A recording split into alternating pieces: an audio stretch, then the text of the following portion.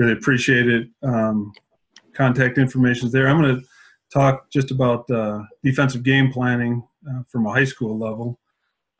Listening to both Mike and Mike talk, where our hands are full coaching defense these days, but just want to talk a few ideas that we've come up with. I knew I was going to be third in the list today, so thought I'd have a little break or a little halftime. And one thing that we did just recently, we're all trying to figure out best ways to say thanks to our community and things like that. So we said thanks to our first responders for playing great defense, something maybe a idea that you can do out there, just to say thanks to your community. I didn't know how it would go, but police department and others have said thanks for doing it. So just an idea. So just want to give thanks to our head coach, Dave Richardson, and my defensive staff, Brad Crandall and Chris Hole and Brad Rupnow and Ben Laxton and Sean Montgomery for helping us out.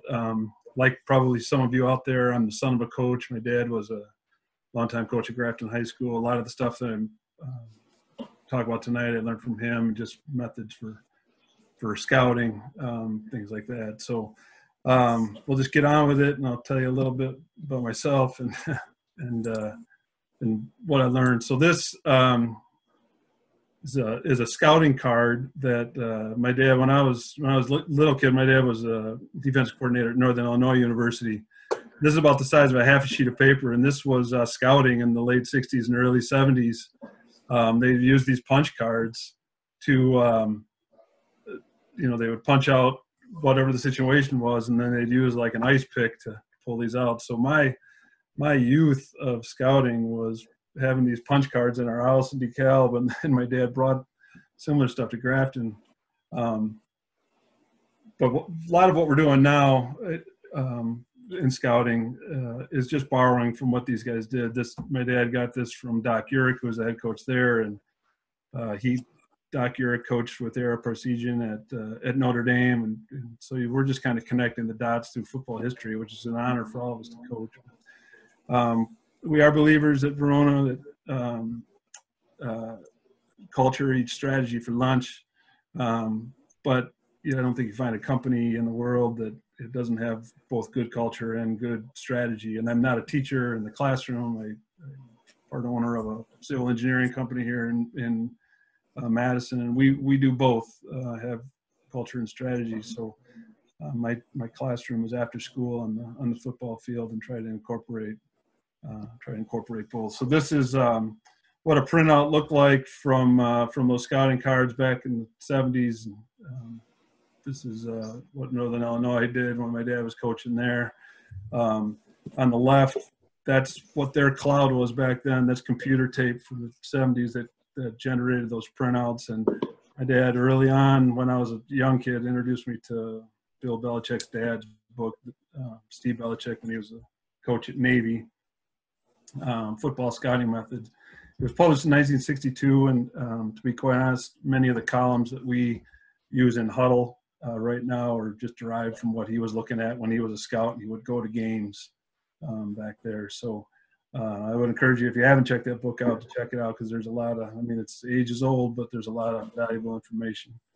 So what we did was just develop, use modern technology, use Excel, and developed a workbook for our scouting to make it manageable in high school. And listening to Mike just now, I'm just fascinated with what guys are doing on offense. And so much innovation, so much stuff that you really can't scout because they've kind of covered all the angles. But we're doing our damnedest on defense. I know at all levels we are. But one thing I think you need to do, especially in high school, is be as economical and as efficient as possible. So I just want to walk you through what we do at Verona, and I'm sure everybody out there has their great methods, and I borrow from everyone as much as everybody else. But this is kind of where we start.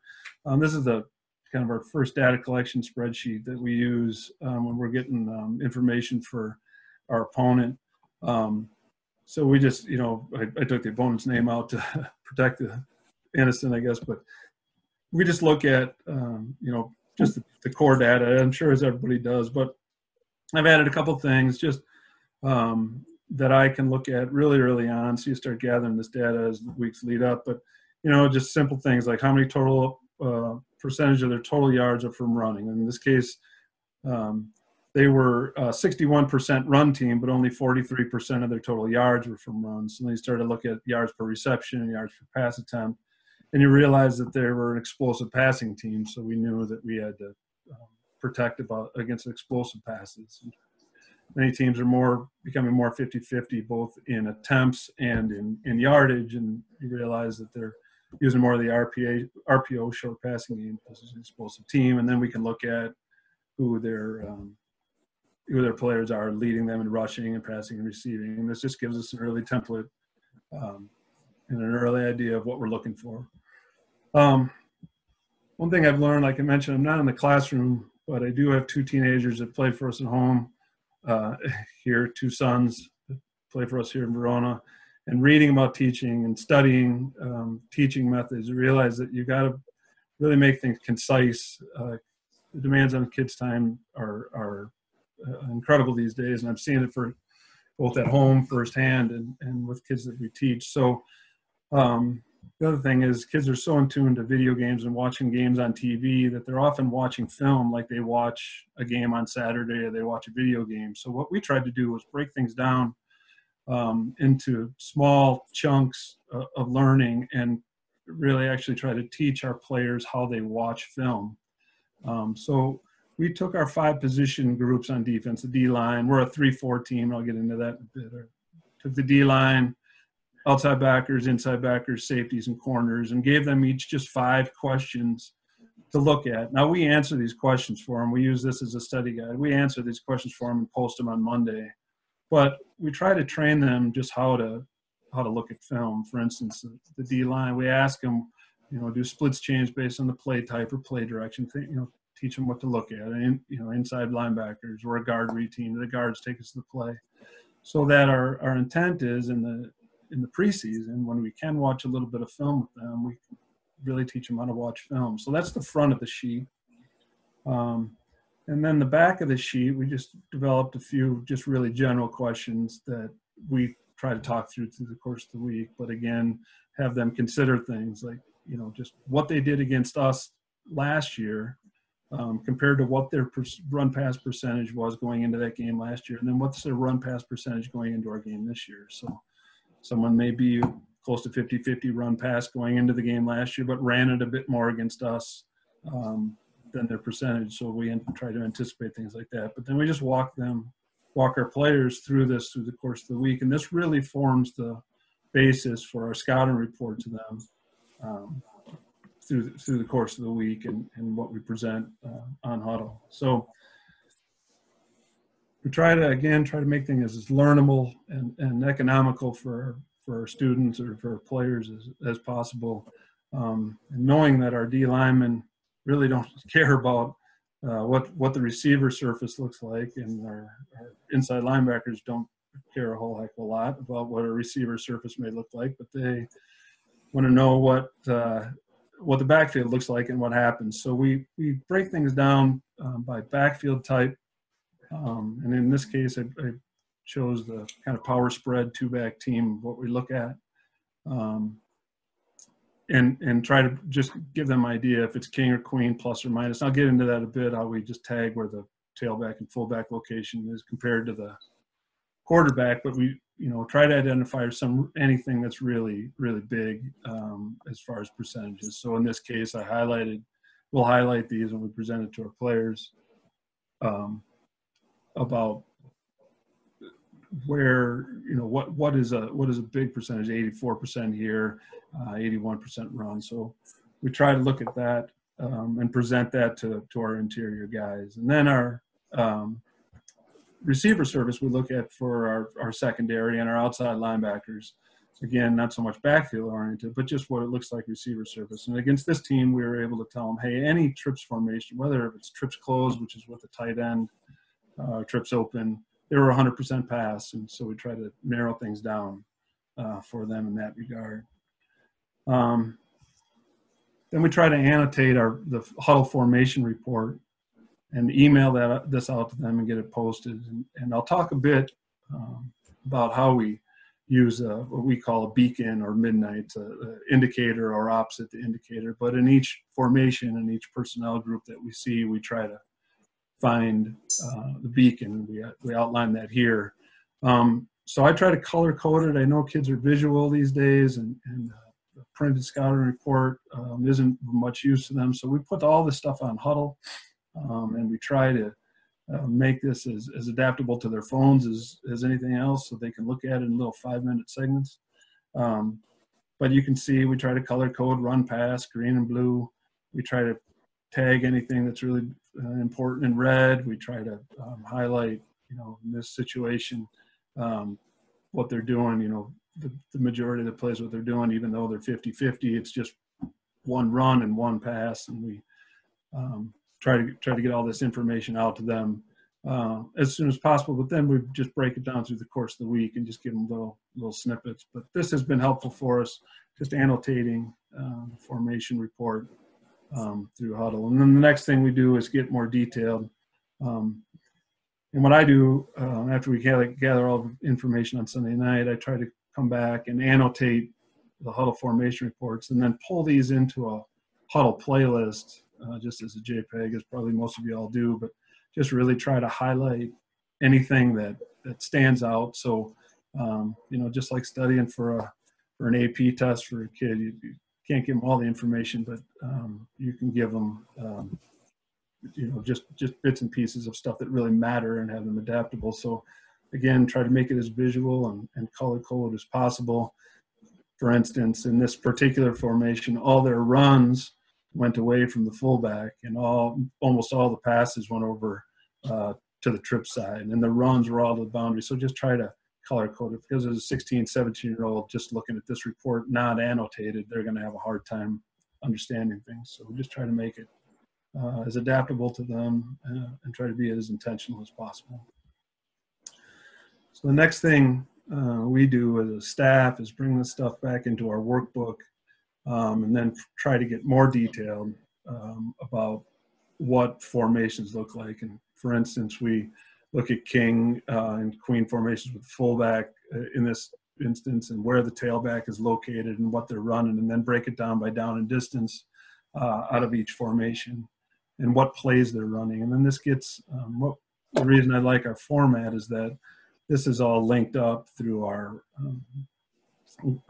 weekly script, through what we're doing each day, and then into our call sheet on defense. This information is in there as one of our scenarios, so we can be specific for if we're seeing a particular formation, we can anticipate what the offense is going to run. And this becomes helpful too when we pull these into a Huddle playlist for the players later in the week.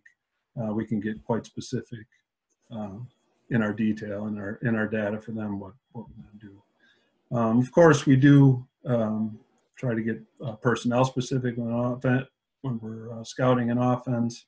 We talk about any particular plays. In this instance, we knew that a particular jersey number was the ISO side of trips. They were going to them on every time, and we try to highlight that. So those are all things that we try to do when we're presenting scouting information. And as I said, I've learned more from teachers and how they present information to players, in the classroom, and also going back through history. History is a great teacher, and looking at how intentional scouting reports, when I was both playing for my dad at Grafton and playing in college at Western Michigan, kind of before all of this stuff, information was very, very detailed, but it was longer form, and there probably was more time to look at it. So now we want to be just as detailed, but make it in shorter form and try to make it something that our kids can look at, in 5 minutes on their telephone instead of flipping through a multi-page scouting report. So kind of our next step is to, for sure, as every defensive coach does, go through each formation that we anticipate seeing and just make sure that our key reads are appropriate, and that we can fit things well, but also just so that we can define eye control for our players and make sure that we're telling them the right things. So we're starting our base defense with everything. And as Mike was just talking about, or both Mikes were just talking about before, that, you know, offenses are certainly adaptable now, more so than maybe they were 10 or 15 years ago. And we're aware of that.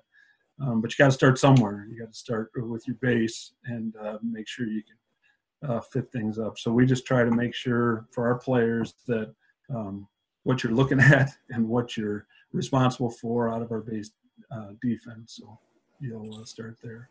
As I mentioned,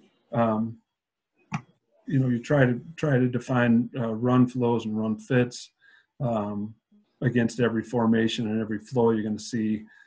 It's really difficult for a kid, 16, 17-year-old, to absorb all that information. But you want to make sure that your base rules are adaptable to what you're going to see on offense, and make sure that when you're translating that to your players, we want to make sure that we're obviously giving them the correct information, that we can fit things up right, and we're putting them in a place to succeed. And sometimes you just got to let the players play and let it play out. But we want to make sure that we're giving them the best chance that we can with assignments.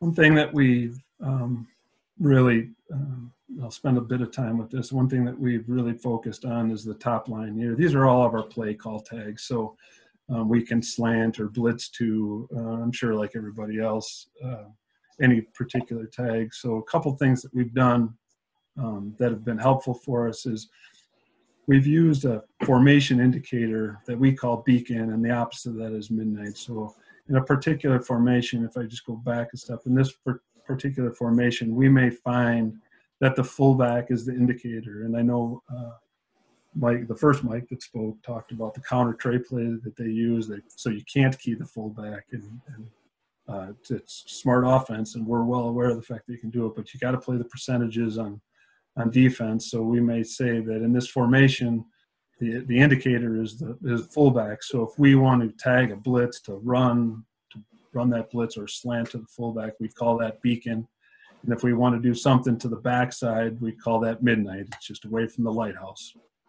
So that helps us. And then we debated, as probably many of you defensive coaches out there, we constantly get into this, or we did constantly get into this debate of offensive strength and weakness. For instance, we would debate, is this the strong side or is this the strong side? So finally we realized the obvious and said, well, there's a heavy and light side for run strength, and there's a strong and weak side for pass strength. So we would call this the heavy side because it has more attached blockers, and we would call this strong because it's passing strength. And that, you know, it seemed obvious talking about it now, but it was helpful to us too. And so we break down in our huddle columns, we identify both heavy and light, and strong and weak sides in any formation, and try to get a beat on that. And then the other stuff is pretty typical, tight end and back and hash and direction, things like that. So how we're going to run a blitz. We are, so just a little bit of background. As I mentioned, I played for my dad, he was GA at the University of Michigan during the transition from Bump Elliott to Bo Schembechler, and that was a big Michigan's 50 defense was what we did. You know, my dad brought forward all the way to his time at Grafton, taught me, and then when I played at Western Michigan, we were 50 defense, and I, you know, spent time learning about the 50 defense, which has now become the 3-4. And as Mike talked about in the first session, you know, the tight front or the four eyes have become the thing. And so we get to that in a couple different ways, as I'm sure everybody out there running 3-4 does. But the thing that I really borrowed from the Michigan slant and angle defense back in the day and brought all the way forward is just the concept of movement. And so we look at how we can bring the movement against different formations and how we can do it. So what I wanted to do here is just kind of show you our base movement. We call it zap. And how we could do it with a tag from the field if we're bringing that pressure from the field. So everything we consider is a pressure. So if we're bringing pressure from the field, the ball's in the middle of the hash. If we wanted to bring it to the midnight side, of, you know, it looks the same, but it's just a different call. and how we line things up. So I will show a bit of film here if we have some time when I'm done. But that's how things would look in our slant and angle game in what we're doing. We're going to look at a couple pressures. I put a couple up here. My idea of pressure is to try to get the most offensive linemen blocking nothing as possible, blocking air. Both Mike in the first session and Mike in the second, especially Mike in the second session, talked about how quick passes come right now. You don't have time to get pressure on a quarterback if you're going to be messing around with an offensive lineman. So we look at a couple ways to get pressure on the quarterback in quick fashion, and it's just alignment, maybe some key reads, but it's really this simulated pressure concept that's become so in vogue right now. Just our way of doing it. So those are a couple pressures we look at, and I'll show film on that here just in a second.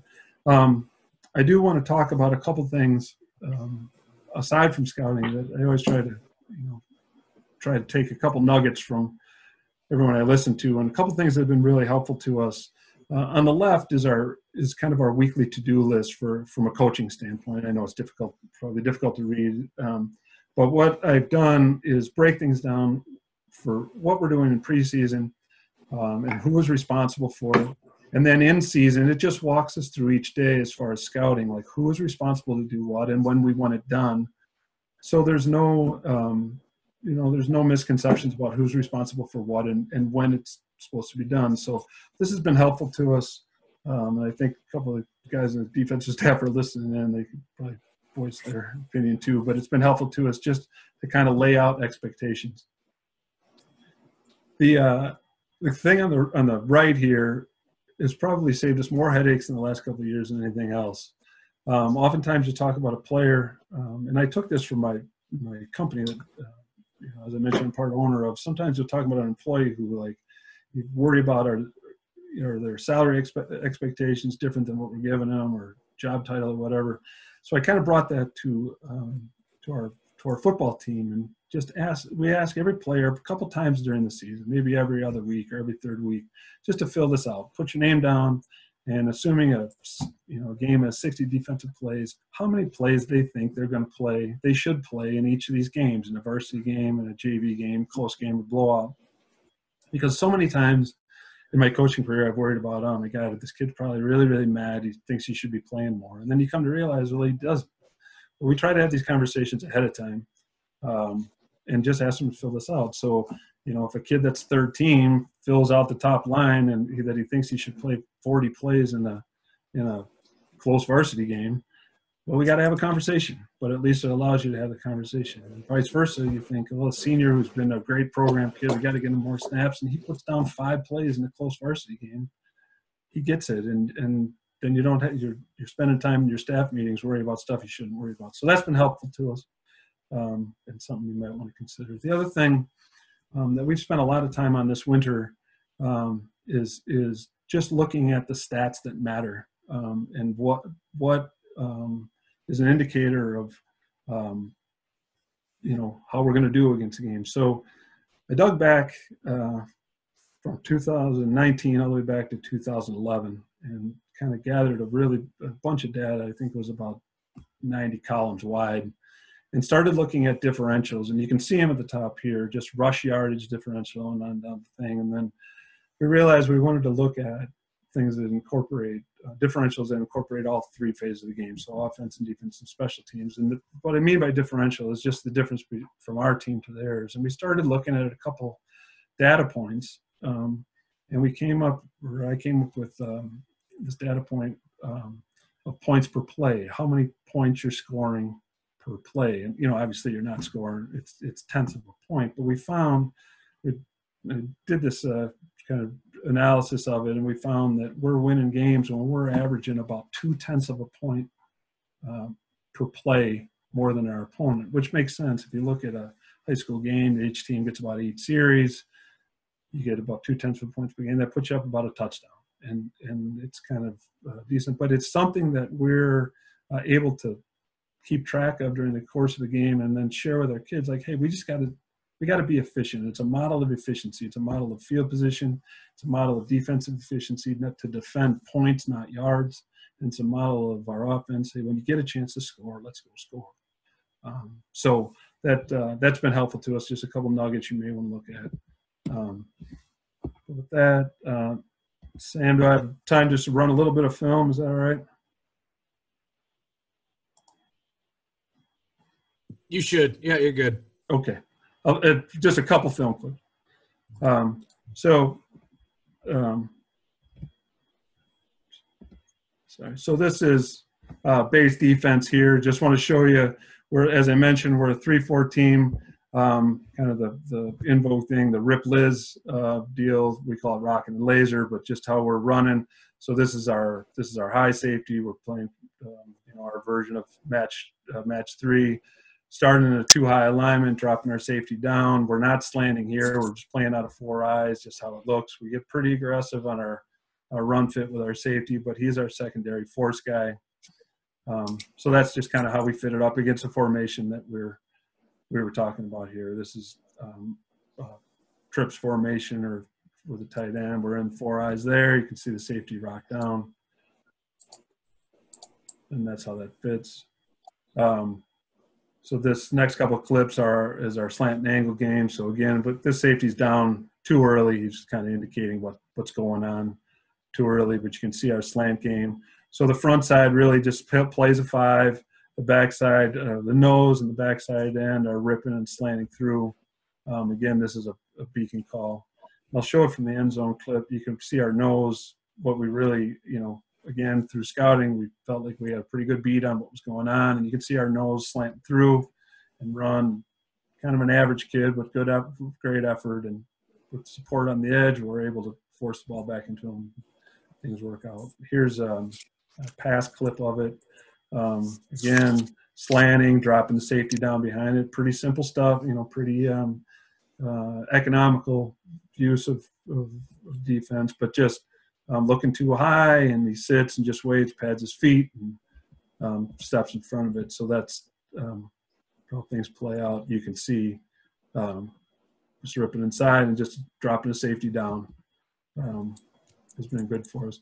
This is what I want to talk about, our idea of pressure. We do, when we get in a situation where we can pressure, this is 3rd and 7, we try to look like we're bringing a lot, and sometimes we do bring a lot, and other times we don't. This is a case where we back everybody out because of a big screen game that we've been hurt by screens in the past. We only rush 2, but this is the ideal, is to get as many offensive linemen blocking air as possible and bring pressure there. So that's our intention. Spin forward and no running out of time. This is just a different way of doing it. We're just to show a 4-man front, but we try to draw attention with our nose. You'll see the guard here. Just watching film, scouting before, we knew that they like to make sure that the center was taken care of, to have a guard with them. So we did some things there, and then we knew we could get inside. So we're just a 3-man rush, but again, as many guys blocking air as possible was our intent there. And then here just the kind of gratuitous one at the end, but again, showing a lot of pressure. And in this case, we only bring 1, but we kind of knew how we could do it. We back everybody else out and cause a fumble. So it's just, again, the idea of trying to bring pressure where they're not going to block, and get as many offensive linemen blocking there as possible. So that's what I have, fellas. So any questions, I'm happy to answer. Yeah, we got a few. We got a bunch here. Okay. First one is how long did it take you to come up with these templates?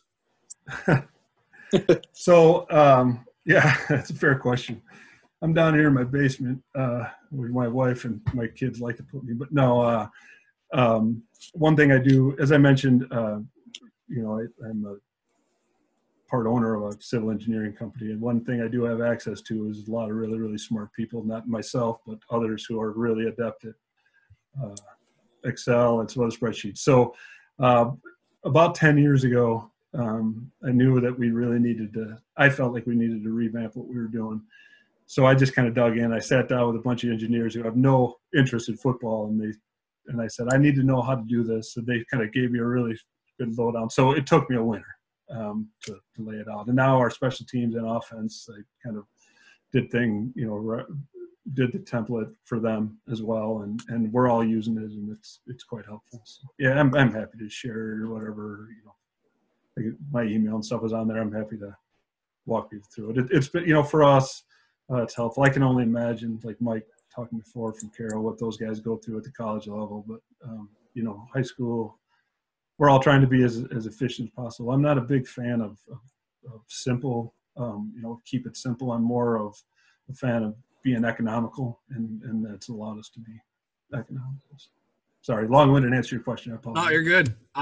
Next one along with that is, and how long does it typically take you to fill out all your columns and all your templates that you have? Yeah. What has really helped is that to-do list, or we really try to break it up, and I hope those guys are listening here, because the assistants on our staff, I owe a boatload of gratitude to, because we all try to break it up. We don't meet a lot on the weekend. We do meet on Sunday evenings as a defensive staff, or Sunday late afternoon and evenings. And I try to give everybody about, they're probably going to chuckle, but probably about 4 hours of work outside of those meetings on the weekend and everyone just fills out parts. And then, so we get together on Sunday evenings, and we're done usually about 10 o'clock. And then, then I kind of come home and wrap it up. So I don't think it's more than what other people are doing. I mean, we're all, exhausted by the end of the season, but it's kind of the thrill of it. So I guess to answer your question, it varies on who we're playing, but it may be like 10 hours over the course of the weekend, 10 to 12 hours over the course of the weekend for all of us. But that's kind of all right. And the last part to this question is, how long does it take your players? It says you can answer, says as you can. So does it ever get graded? Could you repeat? Sorry, I couldn't hear you. Oh, my bad. So it says, how long does it take to players? It says you can answer as your ability. Does it ever get graded? Oh, does it ever get graded? No. We've toyed with, kind of doing the quizzes. I've heard guys talk about, especially this winter, during this virus, the whole virus and all these webinars and everything. I've heard guys talk some really neat ideas about Thursday quiz and things like that.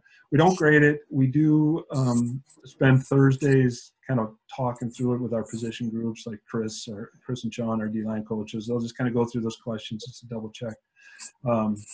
So I'm not sure if that answers the question or not. We don't really grade it. We ask that. I know it's nice. What's nice now, and who knows what's going to happen this season, but those first couple games in the scrimmage are before school starts. So, kids are able to get together and kind of work through the study guide, and it's the excitement of the season, things like that. And they work through the study guide for those first couple of games. Now, when we get into the school year, like I said, we post that information. I don't want them spending time on the weekends doing this. They have schoolwork and stuff, and they got to be doing that first. But we